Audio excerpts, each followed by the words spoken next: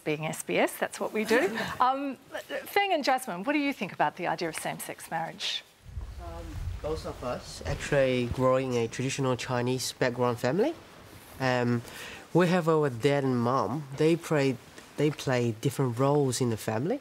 So among the moms, ladies, like auntie, anyone from extended family, when I look through them, I can't find any characters which is from my dad. I can't find that characters from those ladies, including my mom. So how do you feel, though, when you hear Ben and Nam describe their love for one another? Marriage is not just only about love, because in traditional Chinese, we have families come together. It's a traditional marriage for us. OK, can I get some other views? Who else? Syed.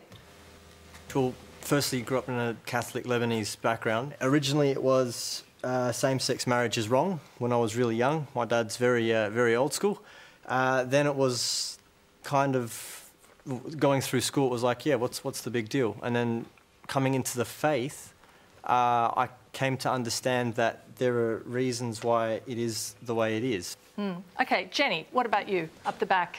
For me, I am completely for same-sex marriage. I think I find it embarrassing as well. I think that Australia hasn't yet legalised it, and it's a matter of equality and discrimination. And especially hearing Nam and Ben tell their story. And I think, yeah, as Penny Wong said, it's the responsibility of governments to at least show leadership and set the standard. Farshid, what about you? Now, you've got an Iranian background. Yes, I do actually. You've been here for 18 years. What do you think? Maybe 18 years ago, if you talk about it, I was really against it, actually, or just not really happy with it. But over time, just there's something, if you're just accepting them in the society, they should have rights. Sagant, you're also from Iran. Just before we move off Iran, what's your view? Because in Iran, homosexuality is illegal. So yeah, I'm just interested in what your views are living here. It's completely illegal, and even we cannot talk about that, you know. But in my idea, no, I think it's okay. OK, someone else had their hand up over here. Yes, down the front. Yep. Well, I think it should be limited to a man and woman, because you could very easily say, well, man and man, woman and woman. I've read once that people are actually trying to, I don't know what it's called, but get married to nature in some way. I don't know how that works, but I believe that marriage should be between a man and woman for the child in particular. Penny, I wanted to ask you, you know, given that some of these attitudes are very deeply embedded in culture and tradition, is changing one law going to make any real difference to that? Well, I don't necessarily want to change your mind. If you have those views, I think I disagree with them and I think they're illogical, but you're entitled to have them. I think the question is what the secular state decides is legal. The question whether or not the views of a particular group or a particular religion has the right to impose those views on the secular state and on the whole of the population, and to say, because I have these views, this particular group should not have the same rights. Let's substitute same-sex for interracial or people of different age. There is no one in this country with, well, there might be some still, but there is almost no one in this country who would stand up and say that should be banned. There was a time where marriage between my parents or black and white was considered so appalling the secular state said we would ban it. Monsignor John Woods, the secular state. Why shouldn't the secular state legislate on this? I think sometimes the church has been portrayed as trying to impose a particular view on the wider constituency, if I could put it that way. However, the church's understanding of marriage in the first instance affirms, or at least it would claim to speak into the public forum, to affirm that which accords with nature, fact and the good of society, in other words, the common good.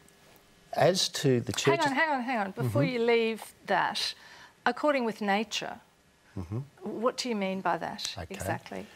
Well, in a simple summary way, marriage is unitive of a couple and open to the begetting and nurturing of children. In other words, unitive and procreative.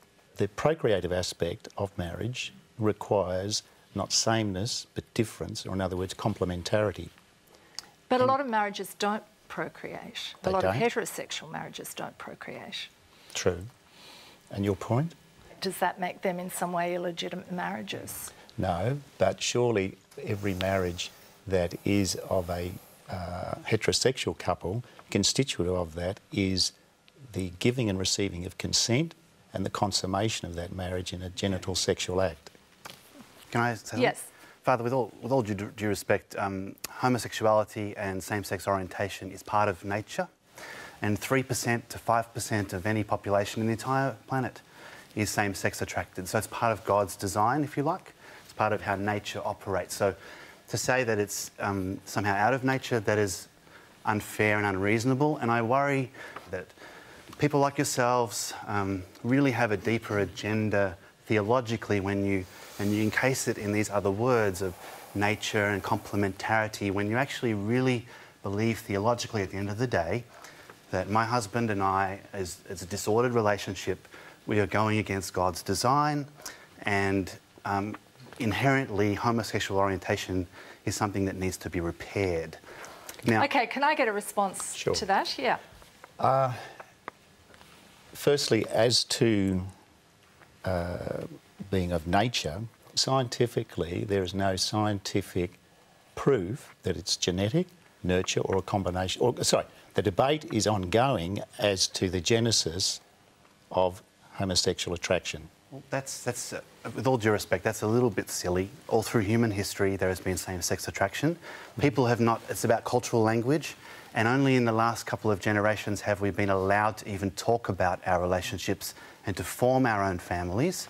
And there's a new language around that Australian culture is evolving with. I'm a marriage celebrant, and I'm at the coalface doing 100 weddings a year, and I'm there on this day. And marriage is important because it's the one day that in our country, whatever nationality background we come from is irrelevant, we all come together, celebrate and affirm two people and their family, who then set boundaries and are given support for what is probably the hardest commitment we can make in modern life.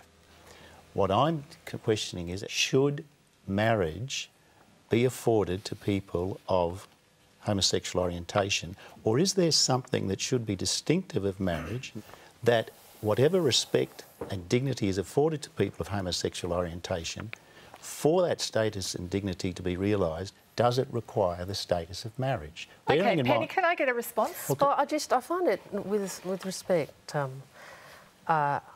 what should I call you? Monsignor? Monsignor? John's fine. Monsignor. I think it's interesting you use words like respect at the same time as having a discussion about whether or not that homosexuality is in fact natural or by implication, a result of some form of disorder. I don't think that's particularly respectful. Ben, you're Catholic. I mean, how do you feel listening to this?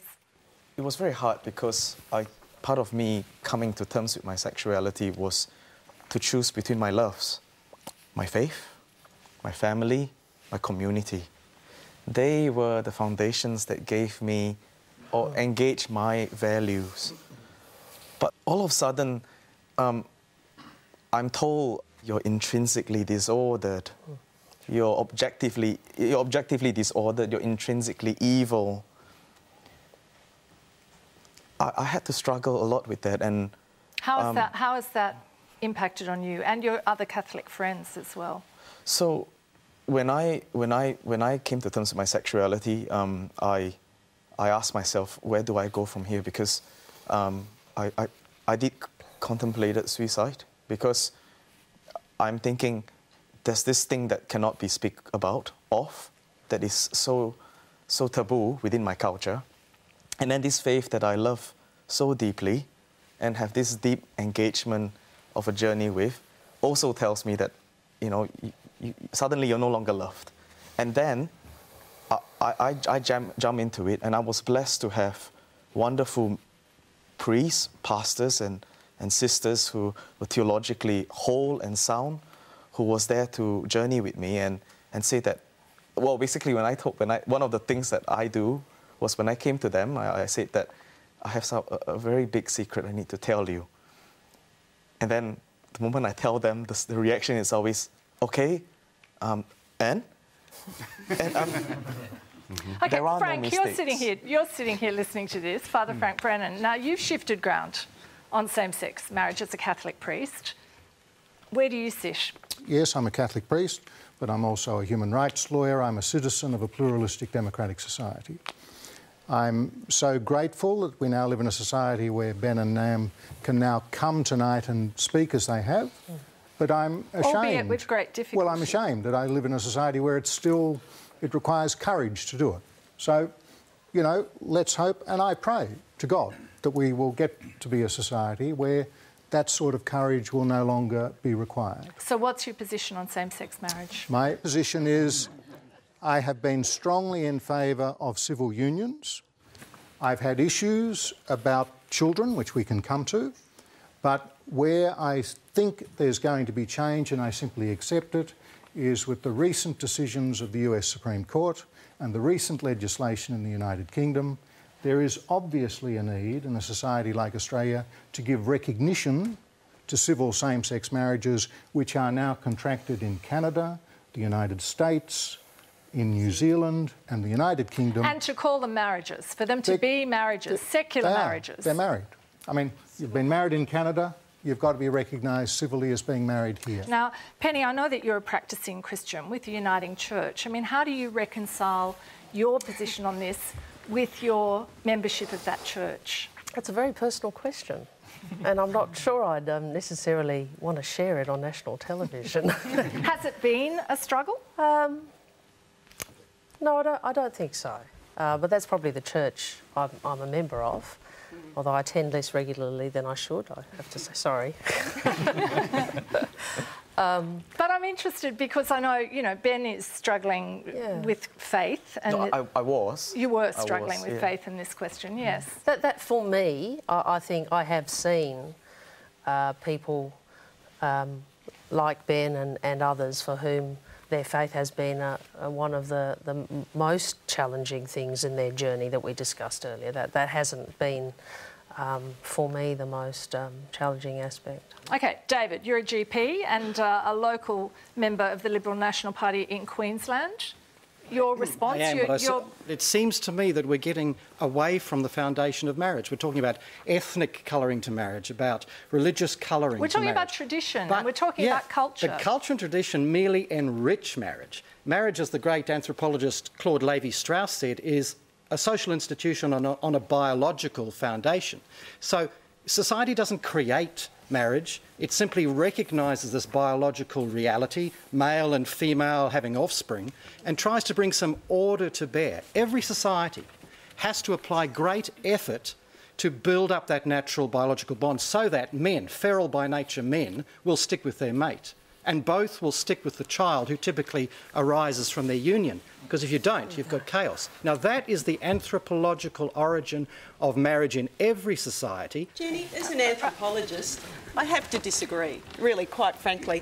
There are many different ways that the different communities have formed families and brought up families and had sex, you know, same sex and opposite sex. So anthropologically, that's a very old-fashioned view. But I think the discussion so far is a perfect argument for why we need to abolish marriage as a state institution. Seriously, abolish it as a state institution. Everybody, you know, families... You're not going to abolish marriage. I mean, it's not going to happen. I think it's very unlikely it's going to happen in the short, medium or quite possibly long term. OK, up the back, yes. I think there's another view on the table, the view that sees marriages between a man and woman. It is about bringing men and women together to become husband and wife so they can become father and mother to any kids that they have. Now, not every marriage ends up having kids, but every child born has a mum and a dad. Penny, your response? You're a mum. I don't like the way children get used in this debate. And... That's the consequence of this. Well, you may laugh, but as a parent, I don't like the way in which some people feel it is permissible to speak about my child in a way that is often denigrating, and that's one of the, I think, really sad things about this debate. whether or not you decide that that we can get married is not going to prevent same-sex couples having children. We do. We already do. So this it becomes that big. Stop that. Coherent laws would say that the only heart of the debate is that a child should have the right. Are you saying there should be laws against gay couples having children? No. If it's from other marriages and other unions, no. But there should certainly